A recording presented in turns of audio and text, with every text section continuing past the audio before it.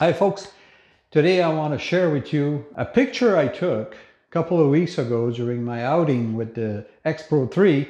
I did some shot using just a JPEG. Also met someone who would like a print of what I've shot, so I got the print and I'd like to share with you a 30-inch by 40-inch canvas that I use.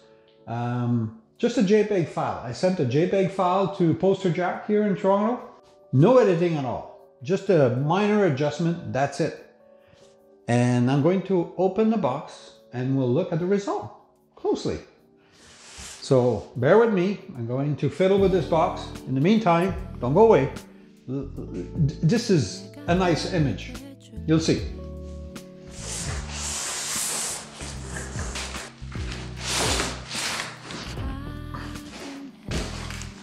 Nice box.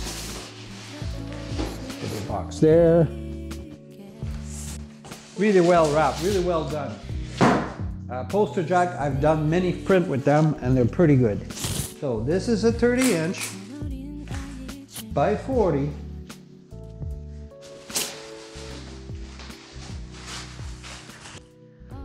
Pretty amazing, right? It's a canvas. When you shoot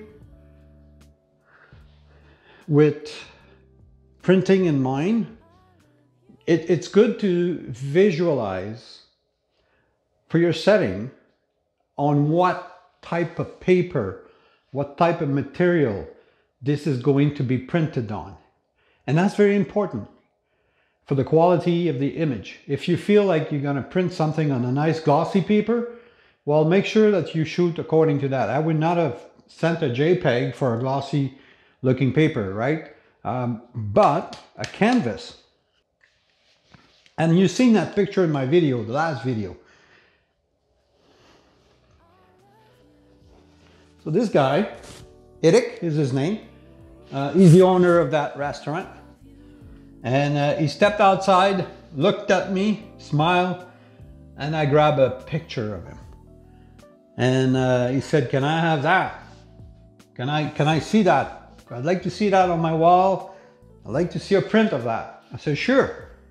So this is the result. I'm gonna go there and I'm going to present it to him.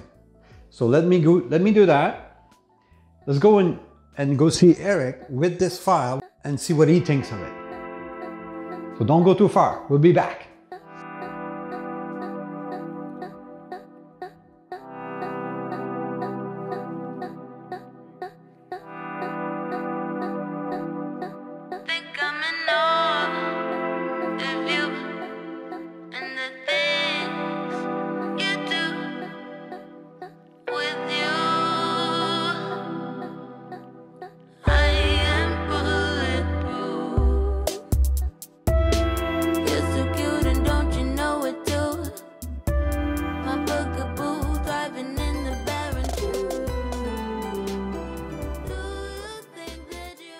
So now you've seen how happy the customer was, Eric.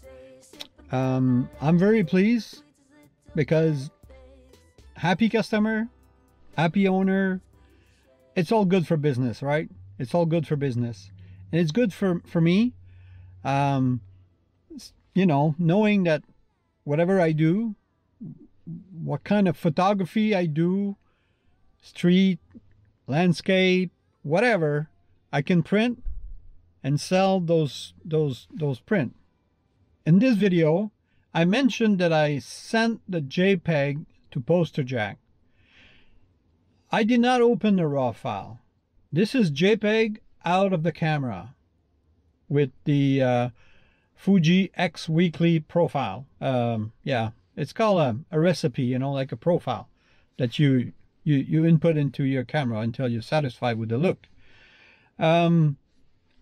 It's a 26 megapixel camera, the X Pro 3, and I was able to achieve a 30-inch by 40-inch. So the longest side was 40-inch, right, by 30-inch.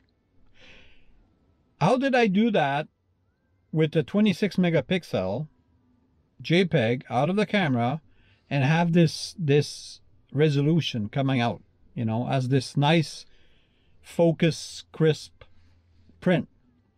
I'll put a recipe here. How to calculate, and this is a total different conversation we can have another time, but I'll just put a very simple recipe. It's a calculation of the amount of DPI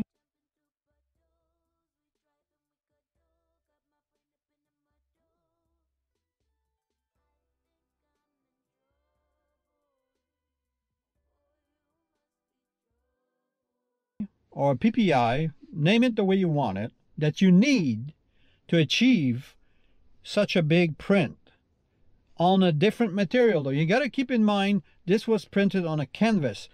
When I said that you can print, you need something better to print on paper, on coated paper, glossy or semi-gloss, or, you know, a satin sheen on it, it's different. The number of PPI will count more than on a canvas. On a canvas, you could probably go by, you can probably have enough for 150 PPI or DPI. But anyway, that doesn't matter. It's a whole conversation for another day. And I'll put the calculation here.